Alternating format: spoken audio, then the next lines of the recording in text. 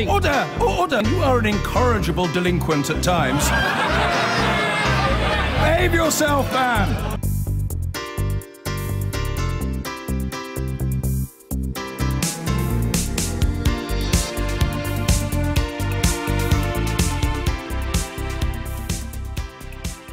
But first, I'm thrilled to be joined by Labour's Shadow Foreign Secretary, Emily Thornberry. Lovely to see you. Hello, Robert. Emily. Haven't come all that far from your home. Since we're on the subject of Brexit, if I could just start by really putting to you this question, which lots of Labour MPs and supporters put to me, which is, on issues like Syria, you've consulted the members on their views. Lots of Labour members are saying to me, why aren't they being consulted? Why haven't they got a voice when it comes to the Brexit policy? Oh, but they do. I mean, we have this National Policy Forum process. But there's no line which says in the policy, you know, you're discussing all sorts of things that have Brexit sort of implications, but there's no particular debate on whether you should be in the customs union, whether you should, whether you know, the UK should be in the single market, whether there should be a second vote. Well, we've got the National Policy Forum going on at the moment. Yeah. I was there yesterday. Keir is there today. And this afternoon we have, I think, the longest session is going to be on Brexit. So there will be a debate in the National Policy Forum at that point. I mean, unlike the Tories, we do consult our members when it comes to developing our policy. But there won't be a member's position formulated at the Policy Forum on your Brexit policy, will there?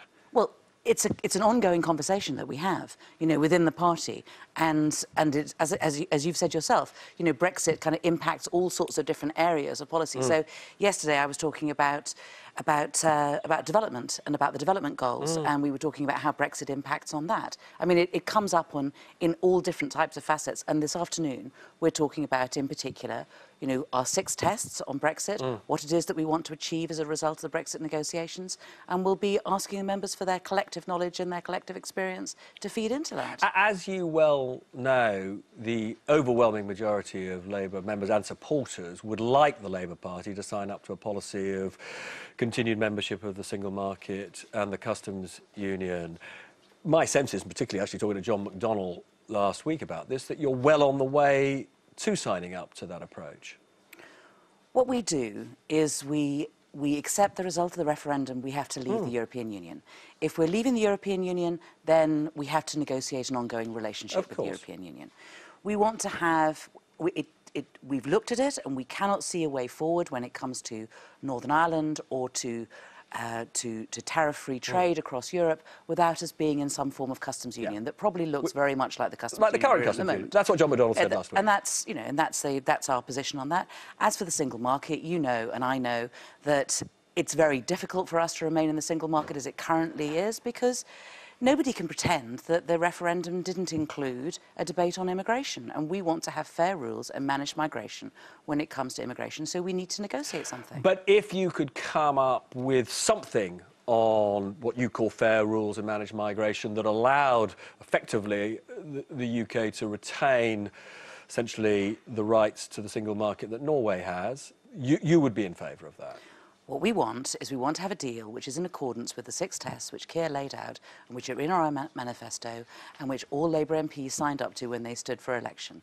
We have to leave the European Union, but we have to have a deal which looks after jobs and looks after the economy first and foremost. Nobody voted to be poorer and nobody voted to lose their job. Well, Emily Thornberry told you, Robert, that Labour members got plenty of opportunities to talk about Brexit, but we have had a tweet in, top of the stack. This is Emily Thornberry. Hi, Emily. I'm a party member. I go to ward meetings canvassing, pretty tied into Labour. I absolutely do not feel there's been any opportunity for me to be heard regarding Brexit. So maybe you can talk about that in a second. Look, as you know, one of our viewers has said, a Labour member, he feels he's not being listened to on Brexit. You presumably get this all the time from Labour supporters and members, that the problem with the policy is, you know, they were consulted on Syria. They're not. Yeah, they had a direct email from Syria. You'd like to see the same. They don't necessarily draw that comparison. It would be wrong to say that. But yeah, I think lots of Labour members feel that they're not being asked their opinion on Brexit. They don't feel that they're being consulted. I do get it all the time. It would be a lie to say anything else. And where do you think the party will and should end up in terms of a position on Brexit? I mean, are you one, for example, who thinks that Labour should back a second vote? Oh, no, at the moment, I am not a second voter because I know I go out and I door knock every single week, and the last thing the people where I live want is another election. Yeah. They've got election fatigue and they think we should get on with our jobs. And so I totally back the British public on that. I don't think that there is appetite for another election. I hope, whether it is what I think will happen or not, I can't really say. I hope that we go to a position of staying in the customs union, staying in the single market, as Emily has said, recognising some of the issues about immigration, which I actually think that we can do in those systems. And you think, because I imagine quite a lot of your constituents are worried about what, you know, free movement, as it were. I think they are. It doesn't come across, actually, as much as you might imagine. And considering I live in a Leave constituency, but I also live in a Leave constituency with a huge amount of immigration. So, actually, they're less fearful about immigration because they are exposed to different sorts of people. And no doubt about it, there are some who are, you know, concerned. But actually, I think those concerns are much more about general immigration, not European immigration. It's not as nuanced as that, actually, is the reality. I'm joined now by Yvette Cooper, Chair of the Home Affairs Select Committee, a very busy woman these days. Very good morning to you, Ms Cooper. Your committee's been pretty damning about the Home Office plans for EU citizen registration. 2 systems that they want to put in place, one for those already here, one for those who arrive after March 2019. You say it can't be done. We don't think they've got time now to get 2 different systems in place because there's just been so many delays. The immigration white paper's been delayed again. We haven't got the clarity about what these systems are going to do, and also not enough resources in terms of people in place and, you know, the delays with the IT systems and so on as well. So, look, that's our concern. If we don't have more details, more answers about how this system should work, then it is really difficult for the immigration staff, for the border staff, to actually get these things in place in practice. And if you can't get it working properly, it's a mess for everyone. But just to be clear, you're certainly not, as part of this, making a value judgment on the government's position of treating some EU citizens in one way and others, those who arrive after exit, in a different way. Well, we didn't look at the desirability of the policies. We thought we would just look at the practical implications. Can they deliver things in time? And the problem is, at the moment, different ministers are saying different things. So both the Brexit Secretary and the Home Secretary have implied that there will be the same arrangements for those arriving after Brexit Day as those arriving before, those in the transition compared to those before, those who are here already and people who are here and working here. But then the Prime Minister has said, no, the arrangements are going to be completely different. And we still don't know which it is. We do understand some of this will only be finalised during the negotiations on the transition deal. However, we don't even know what the government intends to get out of the negotiations, what they're trying to get and what their objectives are. So we want them to tell us, we want them to set out exactly what they want the plans to be during the transition period, and then to set out how it's going to be delivered and to put more resources into it. I mean, as you mentioned, that white paper on our post-Brexit immigration system has been a while in the making. I mean, what does that represent? Problems with designing such a system? Or do the problems, in part, perhaps, stem from the indecision that we're seeing around the Cabinet table? Well, it looks to me as though there is just a lack of agreement in the Cabinet and also a lack of decision. I understand why they're not setting out the long-term framework on immigration, because we're all waiting for evidence from the Migration Advisory Committee, which is due in the autumn. But the short term, what happens this year, what happens next year, what happens the year after, they really have to tell us. And it's irresponsible, frankly, not to do so. It's uncertainty for EU citizens, uncertainty for employers, but also just makes life impossible for the staff who have to deliver things. I think they just keep kicking the can down the road because they can't decide what they think the objectives should be. And Parliament, as a result, having no opportunity to debate it and work out whether we're getting this right. But didn't we learn anything from the speeches from Theresa May, from Boris Johnson this week? I mean, let's take Mr Johnson first. I mean, you've said a number of things, including, to be honest, given everything he said about the bus, I don't see why we're taking him seriously at all. And you also tweeted this, which is interesting. Waffly, bumbling, empty speech confirms my view. Why on earth is anyone taking this man seriously? I mean, did you not learn anything from Mr Johnson's speech? No, only that he's gone round and round in circles and not made any progress at all. And look, there's a sort of formal response, which is, where's the detail? You know, this long, we've only got 13 months left until Brexit Day, and we've still got no practical details. It's still just the same, frankly, waffly, vague stuff, and that is irresponsible. But there's another thing here, which is, I do think you should show respect for people in politics. There's lots of people I strongly disagree with, including the Prime Minister, who I show respect for.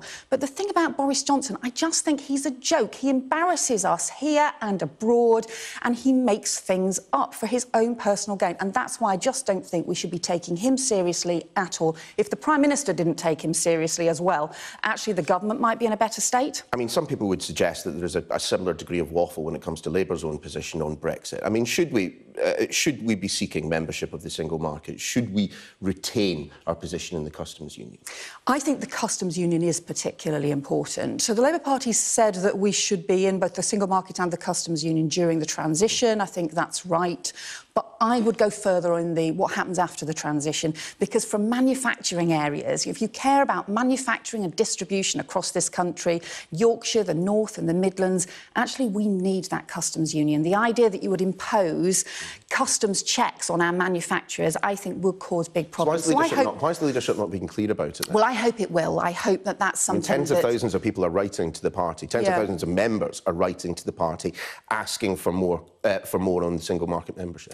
I think I understand that the Shadow Cabinet, I think, are meeting tomorrow. I hope that this is exactly what they'll look at. I hope they will say, look, we need a customs union. And I think there's really strong support for this across Parliament as well. We're going to be holding a briefing that Nicky Morgan, as Treasury Select Committee Chair, and I are going to be hosting on Wednesday for the CBI, talking to MPs about what it means for constituencies across the country in terms of the customs union as well. As someone with such a long association with the Labour Party, I wonder what you made of events yesterday at the National Policy Forum, where we saw the chair of the NEC, in essence, manhandle someone away from the podium because, despite a majority of the people in that room wanting the election of the chair of the NPF, the NEC decided against it. Well, I wasn't there. But I was troubled by some of the reports that we saw. I think, look, the Labour Party has always been a broad church and must continue to be so. We're also always a party that I believe would show respect for those who are chairing robust meetings, that should always make sure that every voice is heard, that we have proper processes for internal elections. And I think no one ever wants to see one faction try to silence others, or for things to be handled in the way that they appear to have been yesterday. So you used the word I think faction it's really there. important. I mean, do you see it as factionalism within the party? I think that we don't want that. And the reason that we don't want any of that kind of internal argy-bargy to end up distorting what we do is because, for all of us, our purpose is to stand up for people right across the country who want a Labour government, who need the work that Jeremy Corbyn's been doing across the country to be taken forward. And we should be pulling together and making sure that we're standing up for people across the country and not just navel-gazing and looking inwards at ourselves. Now, we spoke to your colleague John Healy about this just a few minutes ago, but I wanted to ask you as well. Brendan Cox and his resignation from the charities he's represented. What do you make of his decision? I mean, it's pretty clear he has admitted to a serious amount of impropriety. Well, I think, like John, I think that he has done the right thing, and I've seen his statement where he talks about taking responsibility and about the inappropriate behaviour. So I think that, yes, he has done the right thing. Look, there is a wider issue here, because obviously I don't know the detail in individual cases. There's a wider issue here that I think, hopefully, we are seeing a change now in the climate and in culture, where people are recognising that, you know, those in positions of power should not abuse positions of power. Those who end up becoming the victims of harassment should have support to speak out, and there should be systems in place that allow this to be dealt with and sorted out, and not allow things to just drag on and continue to cause real problems. We can only hope. Yvette Cooper, lovely to see you. Thanks for coming in.